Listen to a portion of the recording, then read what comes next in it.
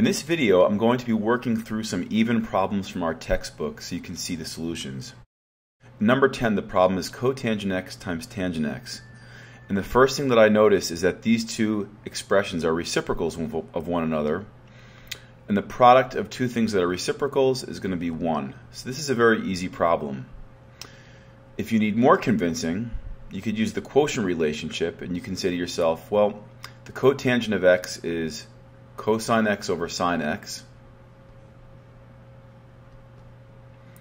and the tangent of x is sine x over cosine x. And in this problem here, everything cancels out. The cosines cancel, the sines cancel, so once again, you're left with this answer of 1. So the thing to take away from this problem is that anything times its reciprocal is 1. In number 12, we could start by using the quotient identity on cotangent u and call that cosine of u over sine u. And then we'll leave sine u alone, or we could call it sine u over 1, it's the same thing. And the sine u's will cancel out, and you're going to be left with just cosine u. For the third problem, number 14, because there are elements that are squared, it's a sign for me that I should consider using the Pythagorean relationships. And I know that sine squared theta plus cosine squared theta is equal to 1. And if I just take this relationship and I scramble it and sort of manipulate it to look like this, that is going to be equivalent to sine squared theta over the existing sine theta that was already there. So this is going to cancel to just sine theta.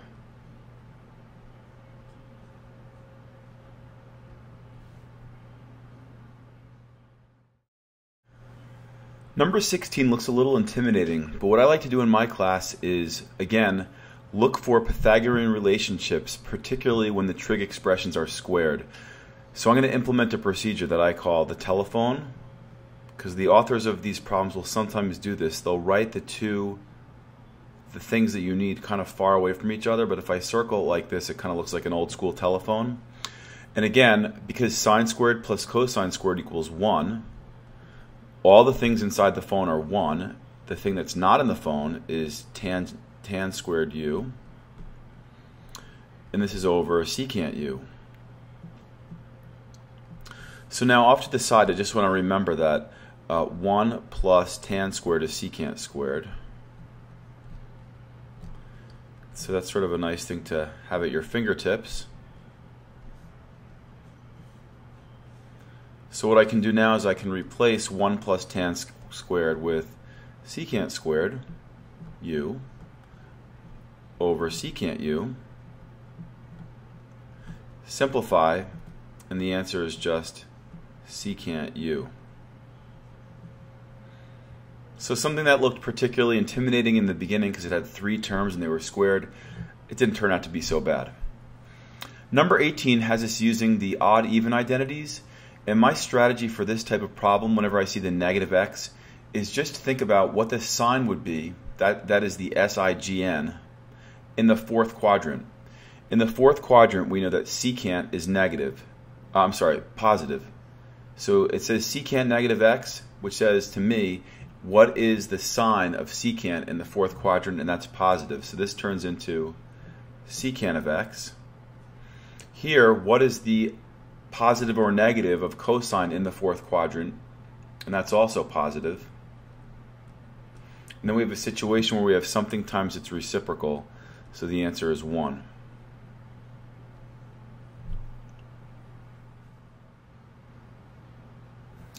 Once again, with these odd-even identities, I'm really just asking myself, what is the SIGN going to be in the fourth quadrant?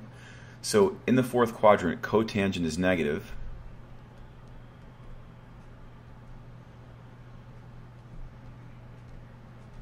And in the fourth quadrant, tangent is also negative.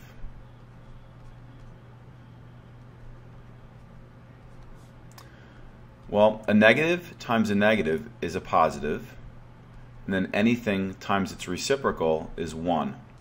So the answer here is positive 1. In number 22, I'm going to focus my attention first on this. And when authors square a trig function, they write the 2 here, but that's the same thing as this. This is pretty important.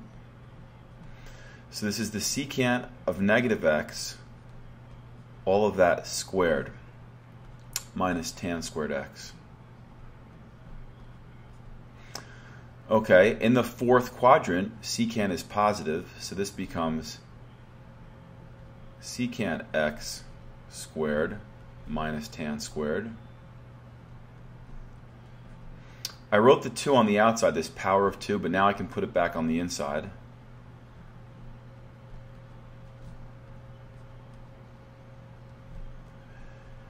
And if we look at the identity, which I've written for you at the bottom, the Pythagorean identity, if we isolate 1, we get 1 equals secant squared minus tan squared. So this equals 1.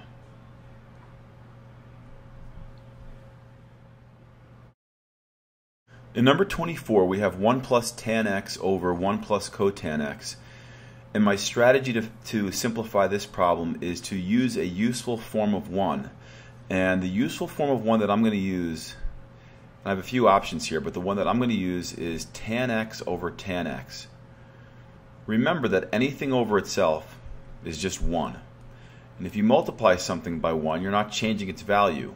We might change its appearance and consequently simplify it, but we're not changing what it was, what its value was.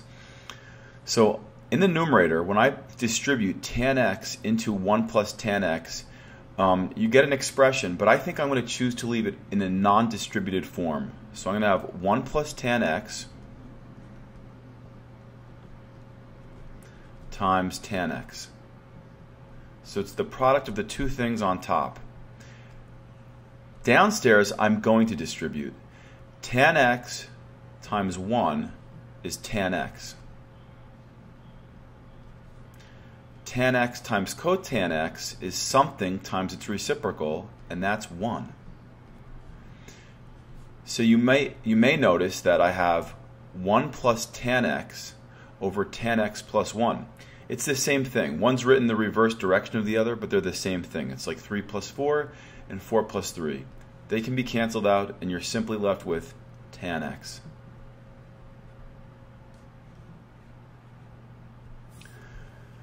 Number 26 looks a little intimidating as well, but I think if we keep our Pythagorean identities at our fingertips and we refer back to them, this is going to be very easy. Now I'm going to write down 1 plus tan squared theta is equal to secant squared theta.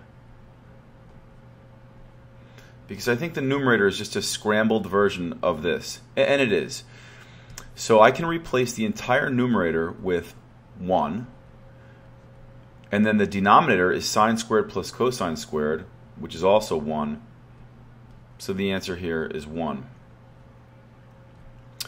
Oftentimes students will ask, how do I know when to stop simplifying? And it's a tough question to answer, but the best answer that I can give is just to do a lot of practice and look at the back of the book and see where the author stops simplifying. And you'll get a sense of what the correct final step is going to be. So if I assign odd problems, make sure you check in the back of the book to see where the author has stopped. If I've assigned even problems, watch this video and see where I stopped. Okay, so in number 28, I'm looking through the problem and seeing what my plan of attack is going to be. I think my plan of attack is to change everything to sines and cosines. So for the first term, I'm just going to leave it alone. I'm going to say that this is sine theta. Here, I'm going to rewrite this using the quotient relationship.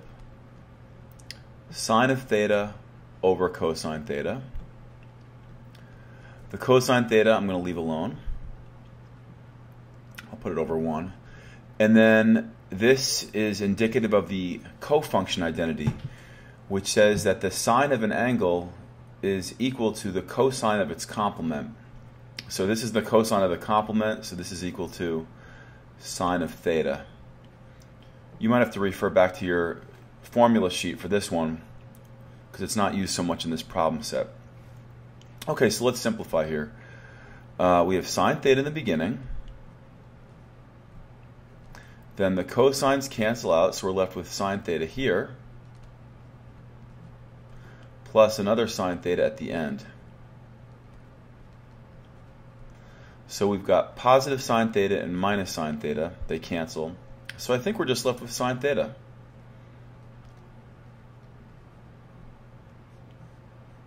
Interesting how this whole big mess of a problem just simplifies to something so basic.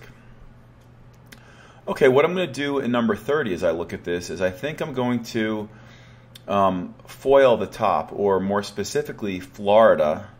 We know that FOIL stands for first, outer, inner, last. But in the case where we're multiplying a binomial by its conjugate, the outer and the inner are going to cancel out, and you're left with just f and l, so I call that Florida. So the product of the first terms is secant squared y, and the product of the second terms is minus tan squared y. So again, it was the product of the first terms and then the product of the last terms. And all of this is going to be over secant y.